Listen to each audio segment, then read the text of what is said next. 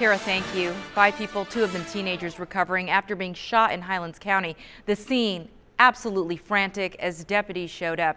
ABC Action News reporter Kara Mashik is also working this story.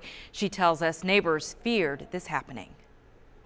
This Avon Park neighborhood quiet on Mother's Day afternoon, but early Sunday a much different scene at the corner of Delaney and Hal McRae. Hazel Jackson's dad woke up to the sound of gunshots. He said, man, they was shooting here last night and stuff. He said, it had me a little scared. Several gunshots were fired at this intersection around 3 a.m. Sunday. Deputies say potential witnesses scrambled, getting in their cars and driving away as they arrived.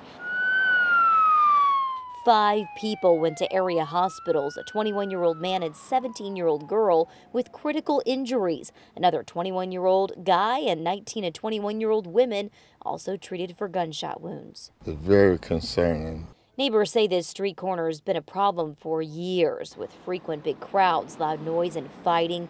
Exactly 1 year ago, another shooting happened on this block at a Stop the Violence picnic. A 5-year-old was caught in the crossfire. Now, many here are begging for more regular patrols. Police, they should have more concern with these people's here, because who gonna hang out all night up here? What it is to do? Ain't nothing to do but get in trouble. Right now, deputies focused on figuring out how many people fired shots and who pulled the triggers. So far, no arrests have been made. In Avon Park, Kara Mashik, ABC Action News.